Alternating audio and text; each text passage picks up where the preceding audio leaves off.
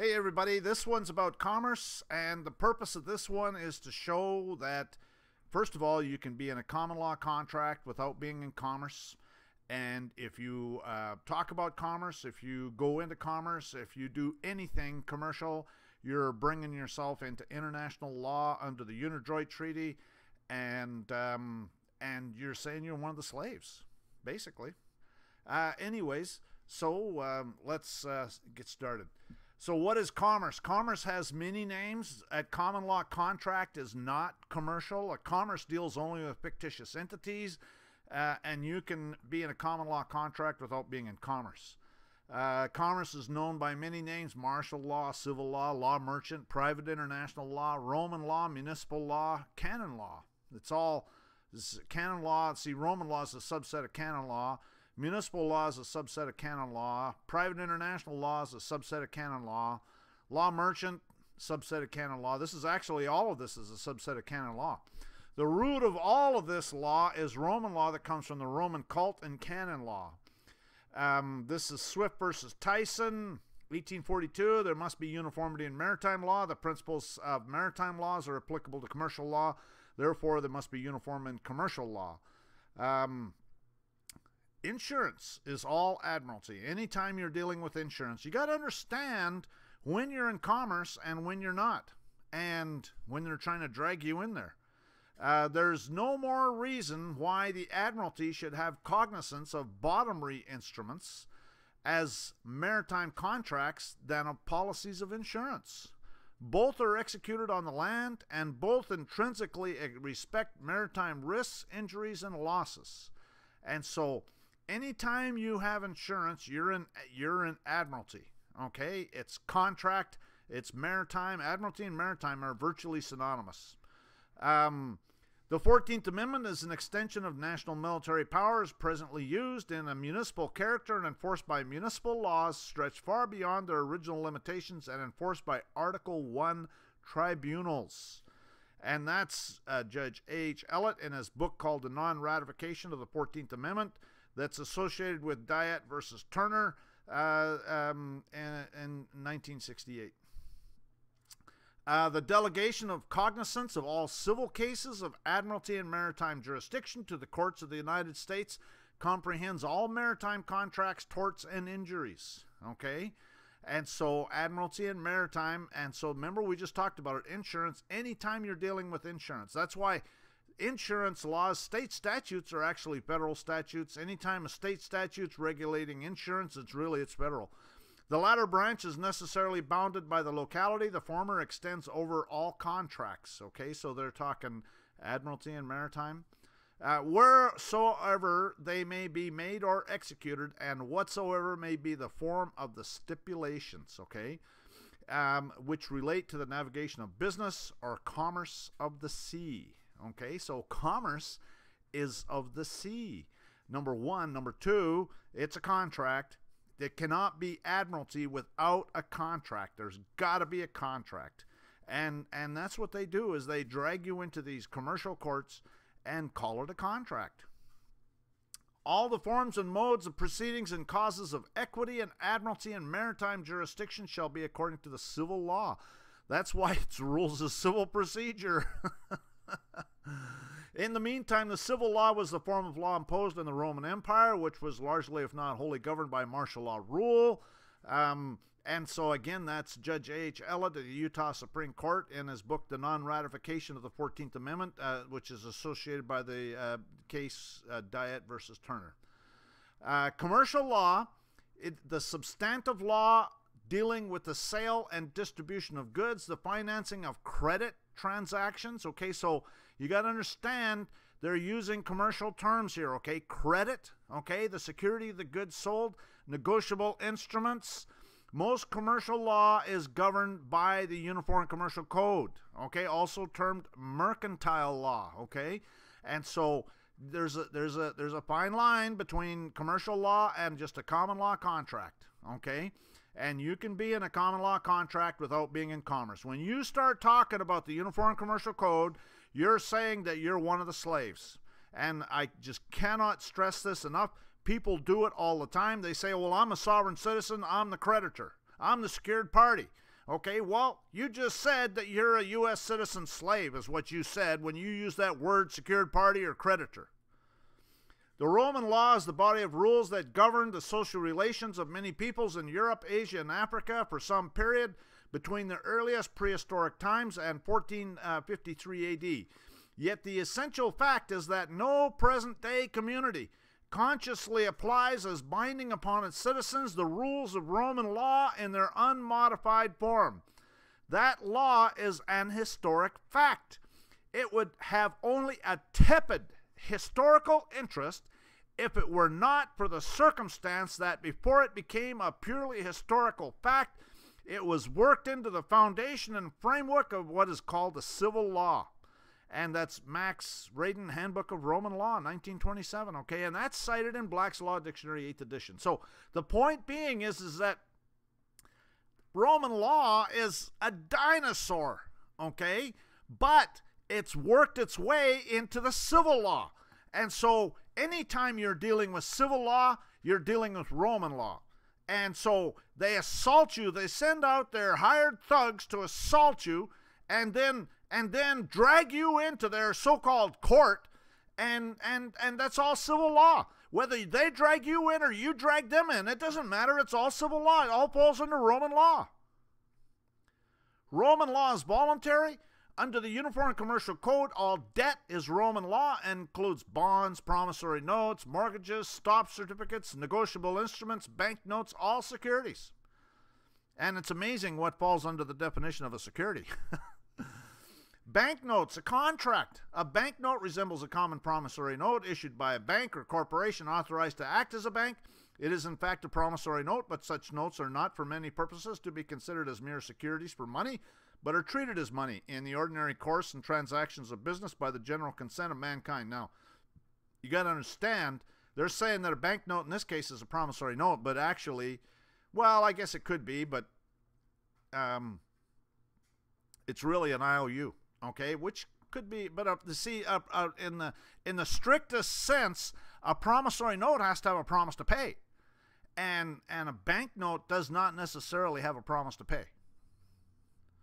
Script, certificates of ownership, either absolute, conditional, or conditional, of shares in a public company or corporate profits.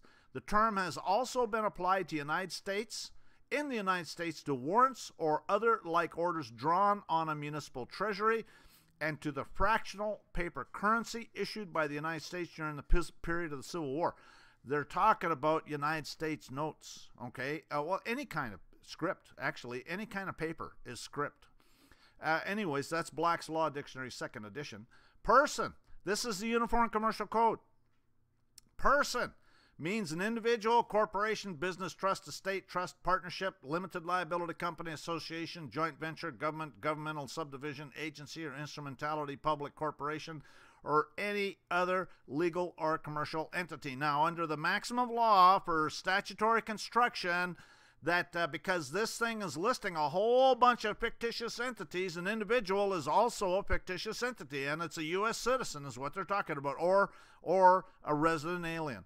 That's UCC 1201. Consumer means an individual. That goes back to the person, right? Defendant includes a person. A party, as distinguished from a third party, means a person. Purchaser means a person. Buyer in ordinary course of business means a person. That's all U.S. citizens, okay? That's all the slaves, Sestake Trust. A representative means a person empowered to act for another, including an agent or an officer of a corporation or association, and a trustee, executor, or administrator of an estate. A bank means a person engaged in business of banking. It's all corporate and fictitious entities. Whenever the Uniform Commercial Code creates a presumption with respect to a fact or provides that a fact is presumed, the trier of fact must find the existence of the fact unless and until evidence is introduced that supports a finding of its non-existence. So they can assume that you're one of their Sestake Trust slaves until you submit some evidence, an affidavit that says that you're not. That's exactly what's going on here. All persons born or naturalized in the United States and subject to the jurisdiction thereof are citizens of the United States. and see the so-called 14th Amendment is unconstitutional video. And the reason is that this is the 14th Amendment, and it is unconstitutional. It's a revision is what it is. Watch that video. It's a revision. And Congress is not authorized to revise the Constitution.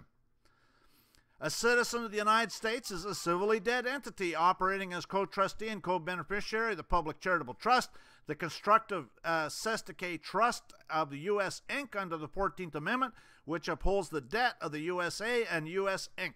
And that's located in the Congressional Record. It's actually a summary of 5 pages in the Congressional Record. If anybody's ever looked in there, it's a summary of what's contained in those 5 pages. June 13th, 1967. Every taxpayer is a Sestake trust, having sufficient interest in preventing the abuse of the trust to be recognized in the field of this court's prerogative jurisdiction. That's Henry Boland's. And the point being is that all U.S. citizens are taxpayers, and so a U.S. citizen is a Sestake trust. Slater's protestations to the effect that he derives no benefit from the United States government have no bearing on his legal obligations to pay income tax unless the defendant can establish that he's not a citizen of the United States. The IRS possesses authority to attempt to determine his federal tax liability. And so again, that's all for U.S. citizens. It's all Sestake trust. This is the D.C. Code, an act to establish a code of law for the District of Columbia, Chapter 56, Section 1617, located at 31 Stat 1432, the legal estate to be in the Sestake trust.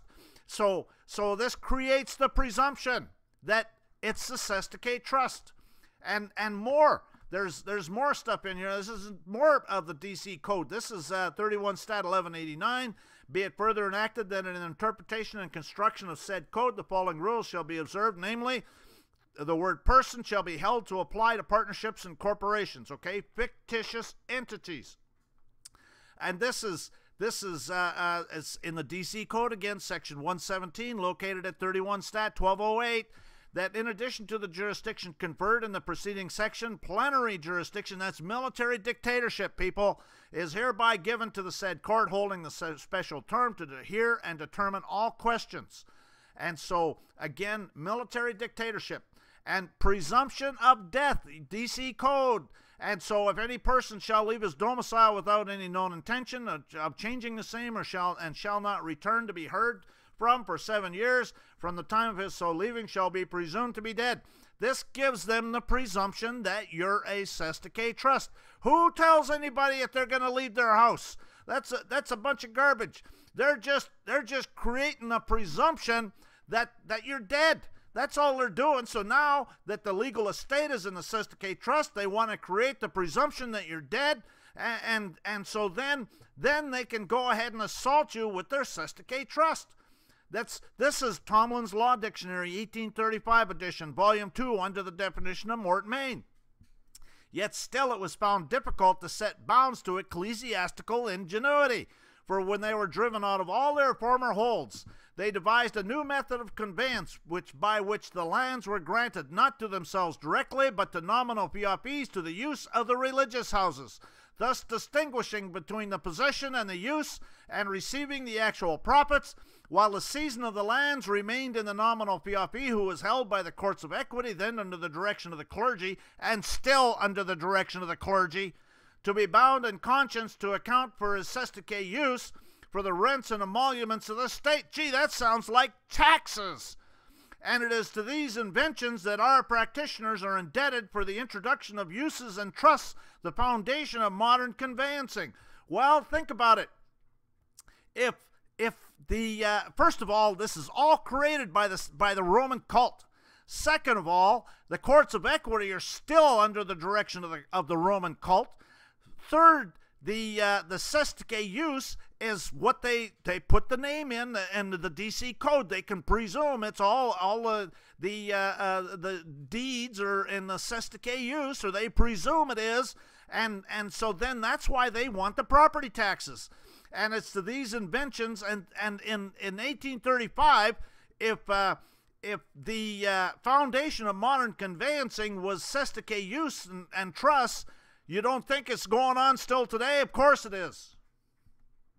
This is the Federal Tax Lien Act of 1966. At Public Law 89-719, located at 80 Stat 1130 and 1131. And the definition section, motor vehicle. The term motor vehicle means any self-propelled vehicle which is registered for highway use. What this does is it creates a presumption, okay? So if that code enforcer stops you, then if there was no breach of the peace, and if he doesn't have a court order, then he is operating under the Federal Tax Lien Act, because the Federal Tax Lien Act gives them the presumption that if it's registered, that it falls under there, and so they can collect some revenue. And the revenue is paragraph 4. The term security means any bond, debenture, note, certificate, or other evidence of indebtedness issued by a corporation or a government or political subdivision with interest coupons in registered form, share of stock, voting trust certificate, or any certificate of interest or participation in, or certificate of deposit or receipt for temporary or interim certificate for, or warrant, or right to subscribe to, or purchase any of the foregoing negotiable instrument or money. Okay, and so again, that's what they do, is it gives them the right to presume. This is all Uniform Commercial Code. Those are Uniform Commercial Code terminologies. Debenture, notes, certificate of indebtedness, negotiable instruments. That's all Uniform Commercial Code terminologies. Unless dispaced by the particular provisions of the Uniform Commercial Code, the principles of law and equity, including the law merchant and the law relative to capacity to contract, principal and agent, estoppel, fraud, misrepresentation, duress, coercion, mistake, bankruptcy, and other validating or invalidating cause, supplement its provisions. Okay, so what they're saying is that they're bringing in the bankruptcy laws. They're bringing in all of this stuff. That's why it's all crimes are commercial crimes, and that's found in the code of the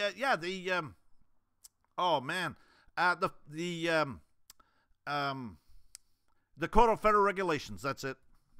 The body of learning that we call conflict of laws elsewhere is called private international law, because it's applied to adjustment of private interests, while public international law is applicable to relations between states. So the Uniform Commercial Code is private international law. This is the U.S. Supreme Court, Garner versus Teamsters. In the sense of public international law, the several states of the Union are neither foreign to the United States nor are they foreign to each other, but such is not the case in the field of private international law. The Uniform Commercial Code, by the copyright's owner admission, is private international law. A private law is one which is confined to particular individuals, associations, or corporations. A private law can be enforced by a court of competent jurisdiction when statutes for its enforcement are enacted. Statutes creating corporations are private acts. In this connection, the Federal Reserve Act is private law. Federal Reserve banks derive their existence and corporate power from the Federal Reserve Act. The distinction between public and private acts is not always sharply defined when published statutes are printed in their final form. The burden's on you to know the law. If you don't know what's going on, what they're talking about, then you don't know that's really a contract, okay? Private law is contracts. It is all private law and international law, but may be referred to as private international law. And it is owned by the same people that own public law. That's found at 88 Stat 243. The UCC was written and is owned by UNIDROIT. It is in the Roman cult, actually. It's only about 100 yards from the Holy See. And this is found in Case versus Kelly, the U.S. Supreme Court, 1890. To properly address public law, one must understand that it is private corporate charter that owns public law, and it is all statutory. Public law was converted to public policy in 1938. Policy is political, is police. All private corporations, including governments, are under public policy and are to deal only with other corporations as exemplified herein. Private man is not affected by public law. public policy, private law, or anything else, as long as private man does not harm another private man. He's not statutory, but lawful. And there's a difference. Public means of concerning or affecting the common unity of the people, the assemblage of private man. Private means not available for public use, control, or participation, belonging to a particular person or persons, as opposed to the public or the government. Remember, as a corporation, the government becomes no more than any other corporate person not holding an official or public position. The entire taxing and monetary systems are hereby placed under the Uniform Commercial Code. And that is not a cite from the Federal Tax Lien Act of 1966, but if you look at that definition in the definition section, that's essentially what they're saying, because all those terminologies are found in the Uniform Commercial Code. This is Alberto Gentili, and he's recognized as the founder of the science of international law. And Gentili is one of the early writers on public international law and the first person to split secularism from canon law and from Roman Catholic theology. So, in other words, international law is a subset of canon law. And he was the Regius Professor of Civil Law in, I think that's Oxford. Anyways, he lived from... he was the professor 1587 to 1608. He was born in 1552. So the point being is that international law is a subset of canon law. And this is a little advertisement I want to insert here. Don't forget to subscribe to this channel. Don't forget to click on the bell next to the subscribe button so that you're notified when there's a new upload. And that way you can keep on top of all of the stuff that I'm putting out. I'm trying to put out a video every day, so it'll be a good idea so that you can be aware of what's happening. The United States pays $260,000 a year to UNIDROIT for the use of the copyrighted Uniform Commercial Code. The International Registry is private law of UNIDROIT. And UNIDROIT stands for the Unification of Private Law, and the website says that 63 countries have adopted it. This is all part of the UN, and it's designed to be automatically implemented. Canada and the United States have been signatories to the UNIDROIT Treaty for over 30 years. UNIDROIT website says nothing about Texas or Arizona or any of the American states or the Canadian provinces. Therefore, UNIDROIT application in the American states and the Canadian provinces is only in federal areas.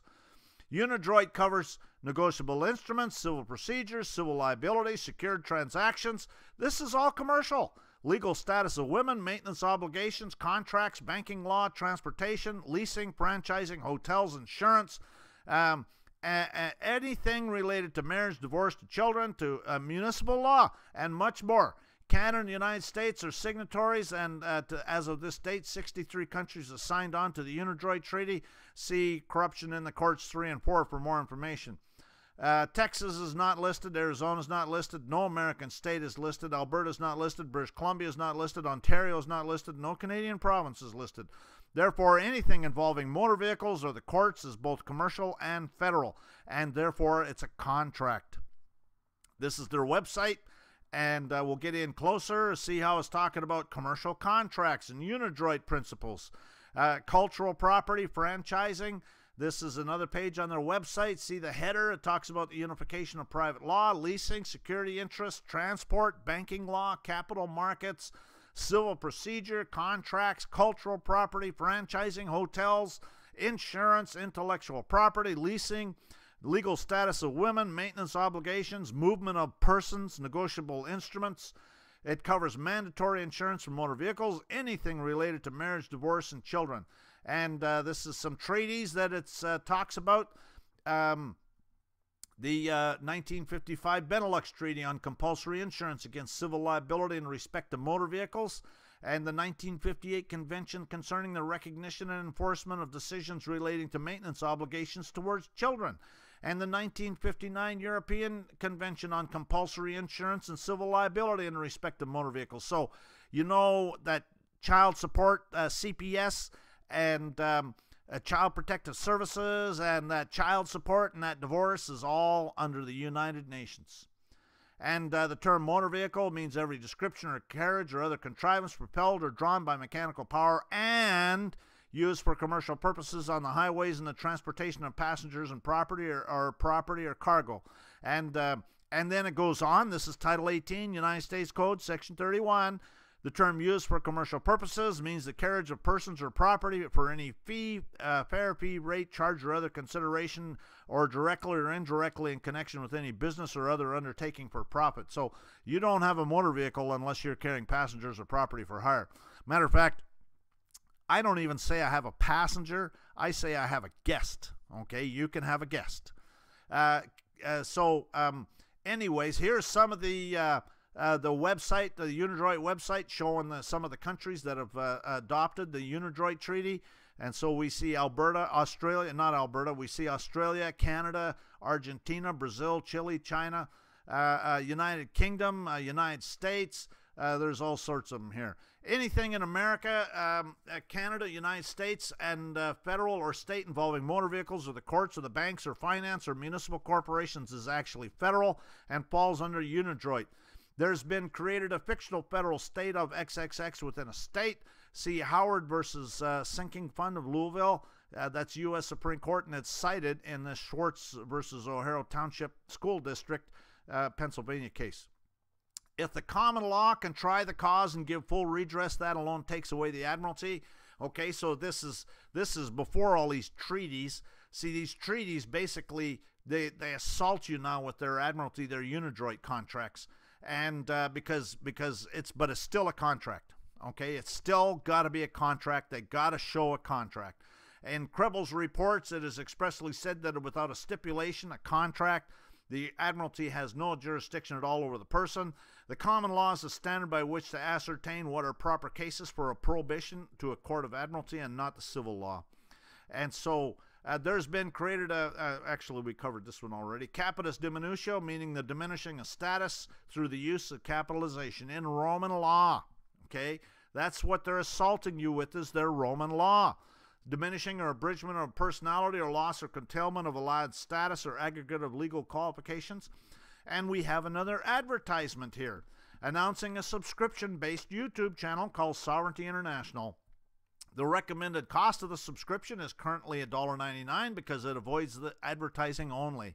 The only power that these New World Order cowards, Satanists, and they're cowards because they never want to face anybody personally. They want to send out their hired thugs to assault you. They'll never do it on their own because they get their butts kicked. They're cowards. They are just the lowest coward form of life there is. Anyways, these New World Order cowards Satanists have over us is through fraud and deception, and my agenda is to expose it for all of our benefit. And so for that reason, I can't think of anything that I would want to have on there that's exclusive. I was originally going to have exclusive material on there, but I can't think of anything that I want to put on there exclusive. So it's going to be basically all the same stuff that's on the other channel, but I can say there'll be no advertising. And I'm currently publishing 6 videos a week. So back to the topic at hand, words used in commerce: resident, okay? People inhabit. A home is an abode. It's not a residence. Traffic is definitely commercial. You're traveling. Commissioner, motor vehicle, it's a private conveyance. You're not driving, you're traveling with your private property. A human, you're not a human, you're a living soul, a man. Liberty, people have freedom. Liberty is something you get from a ship. Mail, people use the post or a postal address. Transportation, transportation's a punishment. Passenger is you have a guest, a debtor. Well, people don't do debts, okay? You can have a common law contract, but it's not a debt. Revenue, okay, that's all commercial. Income, you get compensation for labor. You don't get income. Employee, it's a compensation for labor contract. A spouse, you don't have a spouse, you have a wife. Children, you don't have children, you have a son or a daughter. You're not married, you're joined in holy matrimony. Assets, you don't have assets. Assets is something they put on a balance sheet. You have property. Taxpayer, you're a non-taxpayer. Transportation is punishment. In the English law, this punishment is inflicted by virtue of sundry statutes. It's unknown to the common law. It is part of the judgment or sentence of the court that the party shall be transported or sent into exile. That's Bouvier's Law Dictionary, 1856 edition. Traffic, commerce, trade, sale, exchange of merchandise, bills, money, and the like. Bouvier's 1856 edition. Liability, another word. The quality or state of being legally obligated or accountable, legally responsible to another or to society, enforceable by civil remedy or criminal punishment, also termed legal responsibility, and that's Black's 8th. In 1666, notice the date, King Charles II signed the Sestake v. Trust Act. Thus, for the first time, we have a testamentary trust, a trust for the dead things. That's why they want to presume you're dead, into which the estate of the deceased is conveyed. At the same day this act was signed into law, the town of London burned. Burning records, maybe. It's under this type of trust that you, if you're a person or not classified, you're a fictional entity. If you legally died at the age of 7 and your property was put into an estate and the government is the trustee. Canon 1170, a divine trust is the highest possible form of trust and unique as the only possible type of trust that can hold actual form rather than rights and use of form being property. In accordance with these canons, a divine trust can never be terminated.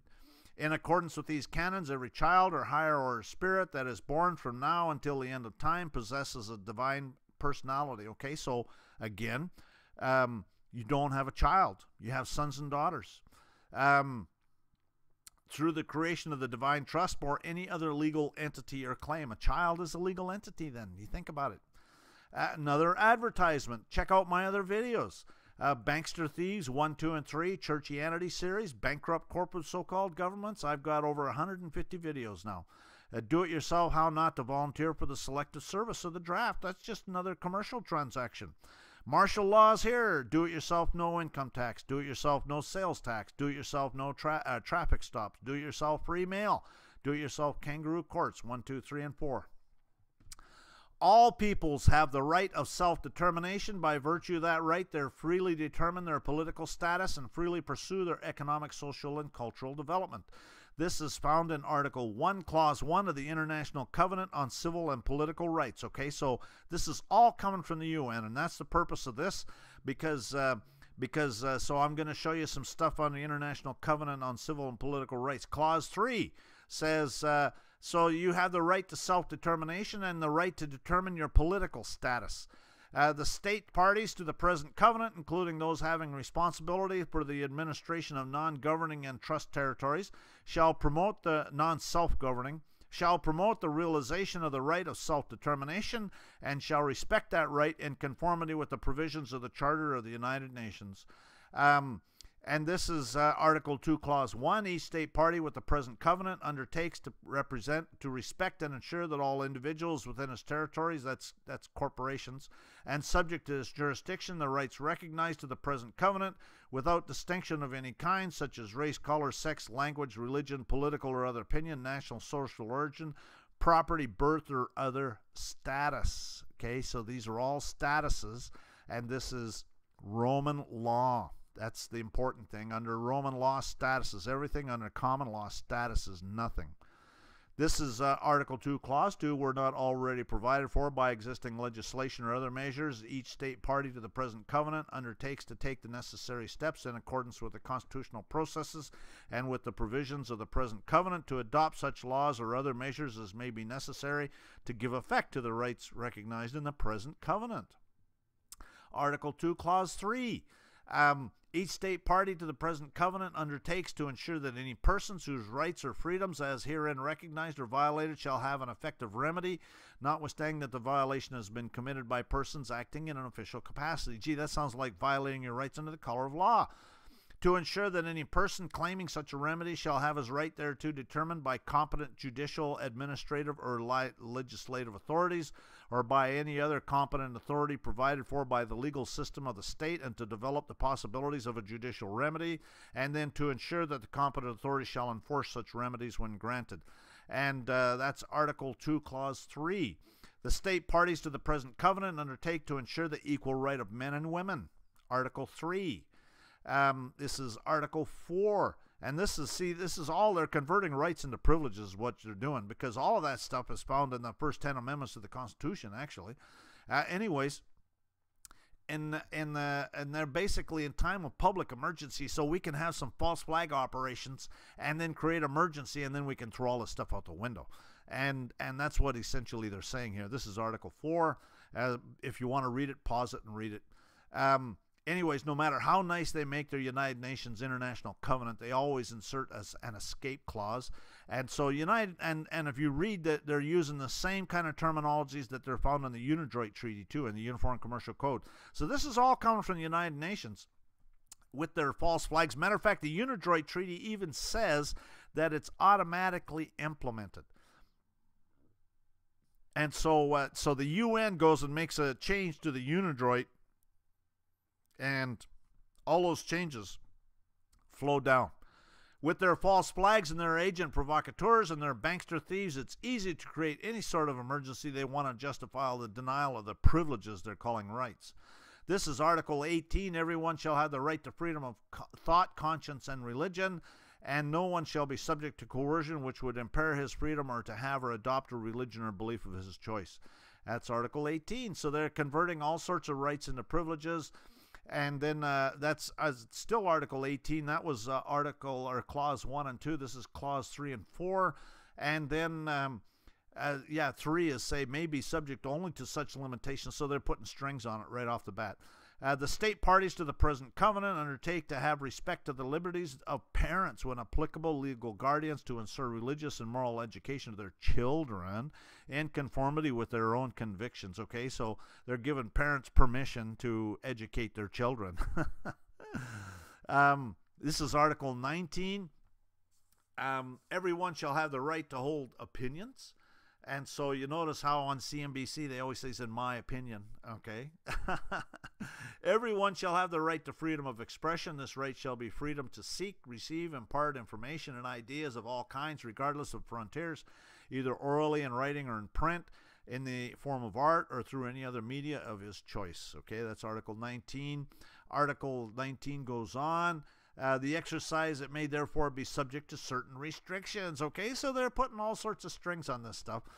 And so, and this is Article 23. The family is the natural and fundamental group unit of society, is entitled to protection by society and the state. The right of men and women of marriageable age to marry and to found a family shall be recognized. No marriage shall be entered into without the free and full consent of the intending spouses. And so there's no arranged marriages. And so they're basically starting to mess with your bedroom now. What's going on in your bedroom is what they're doing. And so in the dissolution provision shall be made the necessary protection of any children. See, they always throw that in. So that's all tied into UNIDROIT. And then Article 24, every child shall have, without any discrimination as to race, color, sex, language, religion, national or social origin, property or birth, the right to such measures of protection as are required by his status as a minor. Okay, so it's all back to status in Roman law. Every child shall be registered immediately after birth and shall have a name. Okay, so that's registered as a slave, is what it is.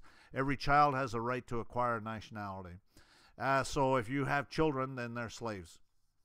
And so I have a video, don't register your sons and daughters. All persons are equal before the law and are entitled without any discrimination to the equal protection of the law. And so that's Article 26. Without against discrimination on the ground of race, color, sex, language, religion, political or other opinion, national, social origin, property, birth, or other status. Civil law, Roman civil law are convertible phrases meaning the same just system of jurisprudence, that rule of action which every particular nation, commonwealth, or city has established peculiarly for itself, more properly called municipal law, to distinguish it from the law of nature and from international law. That's Black's Law Dictionary, 4th edition. So they're all interchangeable, and it's all municipal law. Even the UN Charter is municipal law. This has been going on from the beginning of time. This is Deuteronomy 23:19-20. Thou shalt not lend upon usury to thy brother, usury of money, usury of victual, usury of anything that is lent upon usury. Unto a stranger thou mayest lend upon usury, but unto thy brother thou mayest not lend upon usury. Commerce is the Roman cult and the United Nations, is Roman law, I should say, and the United Nations and the Roman cult. You can make a common law contract and not be in commerce. If you talk about commerce in any way, you're saying that you're a U.S. citizen and you're one of the slaves. I see a lot of people use commercial words in their documents, reference the Uniform Commercial Code, talk about debtor, secured party, creditor, all this other stuff, and they're just sabotaging themselves big time. Copies of these documents can be found in my private group at Yahoo called Administering Your Public Servants. I have YouTube videos that are videos of private information shares that show these and other court citations that are available for a donation. Donations to support this work are appreciated. This last paragraph is in for all the revenue officers out there operating in their private capacity, all the Satanist order followers. I prefer a gold or silver coin. But they can put their privileges and benefits up their rectal orifice because I prefer a gold or silver coin, but as an extremely less desirable alternative, I can accept their IOUs, Federal Reserve notes, PayPal, gifts, checks, money orders, etc. Send me an email for particulars.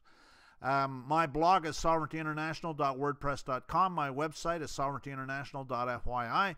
My email is engineerwin@yahoo. My YouTube profile is Sovereign Living and Sovereignty International, 2 of them now.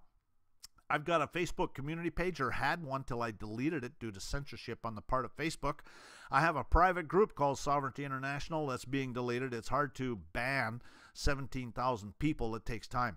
And because I don't want Facebook to be profiting from my hard work. Yahoo private group called Administering Your Public Servants, and a Google private group called Administering Your Public Servants. I appreciate you taking the time to watch this. The most important thing that I can say regarding this is that you cannot use commercial terms or commercial terminology or anything about the Uniform Commercial Code other than to say that it's their requirement. Okay, you can say that it's their requirement and specify it has nothing to do with you, and you're not going into commerce, but that's about the extent of it. You cannot say that I'm the secured party creditor and that stuff. That's like sticking the gun to your head and blowing your brains out. It's completely sabotages you. I don't know. Maybe you want to be a slave, but I don't. And so thanks for watching. I hope you get something out of it and spread the word. Thanks. Bye.